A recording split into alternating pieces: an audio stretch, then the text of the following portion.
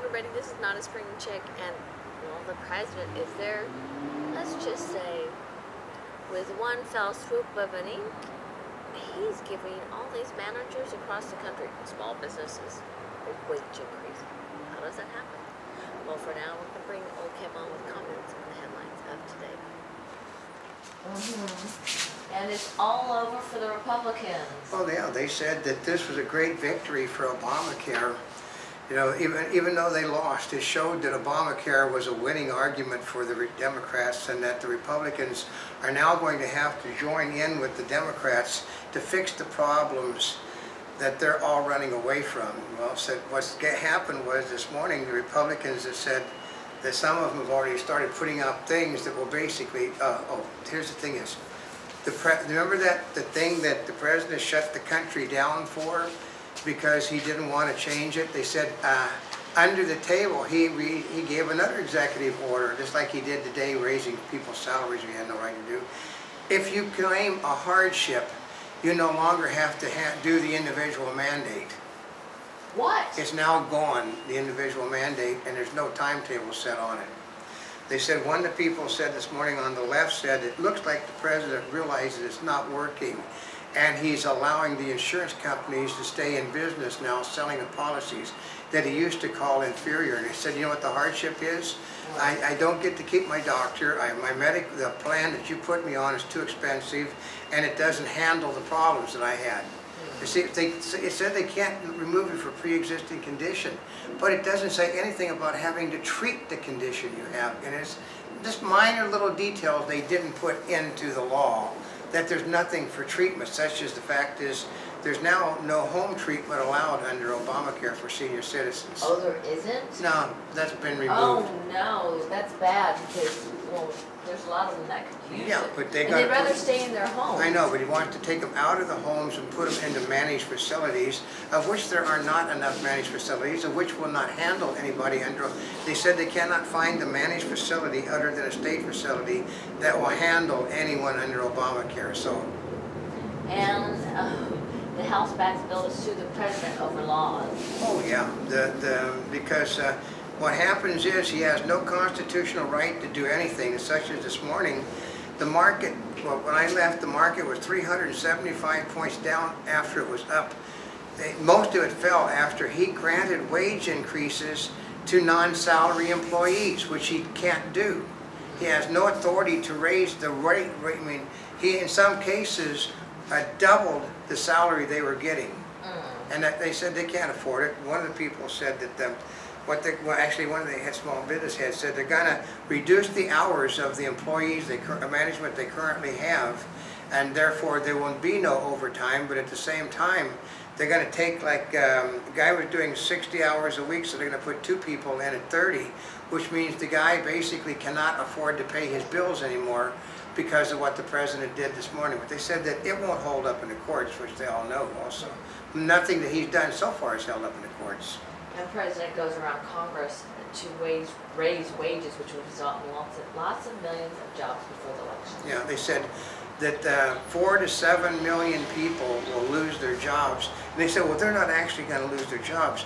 They're going to go find better jobs, is what he said. They said this morning.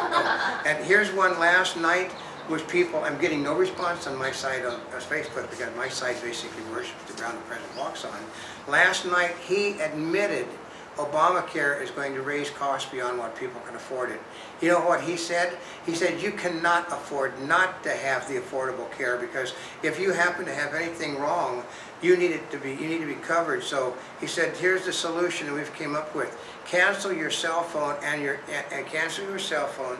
your cable services, and you'll easily be able to protect yourself and your family. And then I heard one of the guys ask a simple question, Mr. President, isn't, according to your law, which basically you've obviously never read, you basically you can take the insurance anytime you so choose, so if you have a catastrophic accident, you have to be covered for that accident no matter what. He said, well, we prefer that people do things to help the country, and you help the country and your fellow man by joining the system, and he said that that's definitely out the United States. Yeah. And this was on the White House's own TV show that the people were giving him a bad time because the Democrats are running from that program. An Ohio gay couple sues after being denied Obamacare coverage. Yeah, that's basically that. It doesn't cover gay people, folks. I thought Obamacare was supposed to cover everybody. It doesn't cover gay What? marriages whatsoever. Why not?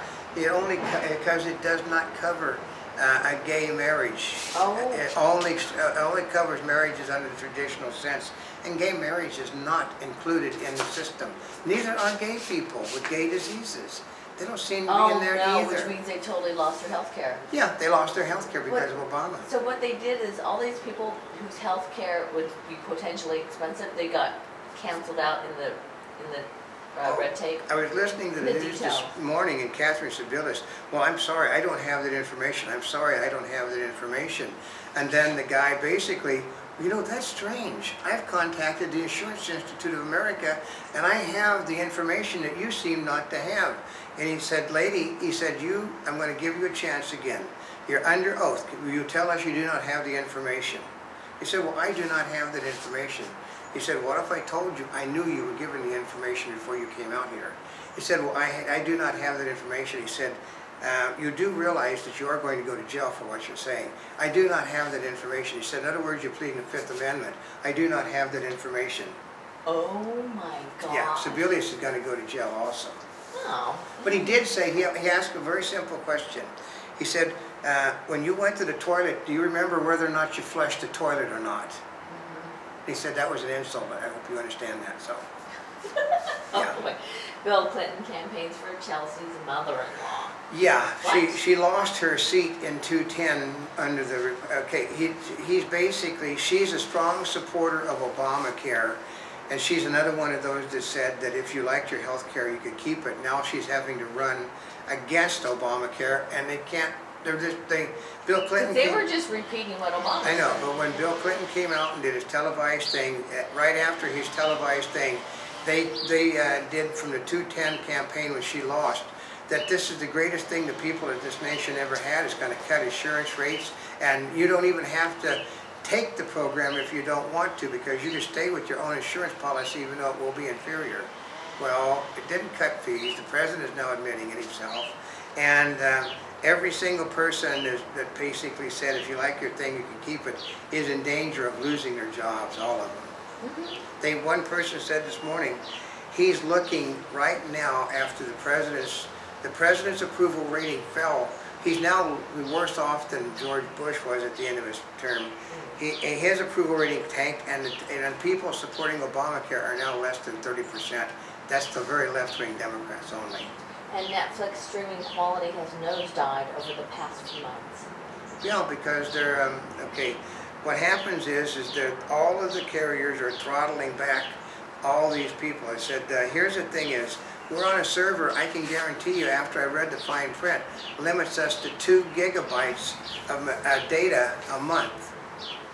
And that basically isn't enough to do Netflix or any of these streaming services. I know. So, well, they want you to pay more. Yeah, they want you to pay more, Basically. and Netflix can't afford that to happen.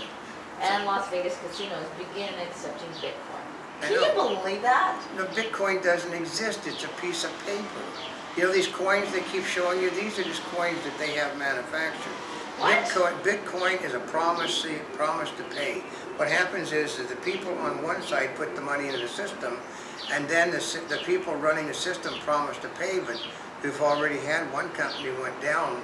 The largest company in the Bitcoin network folded. So because they didn't have, they were missing like 500 million, I think.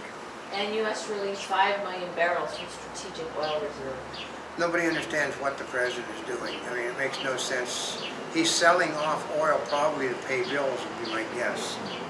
And a Monty bubble is the mark point of the animal kingdom. Everyone gets tired.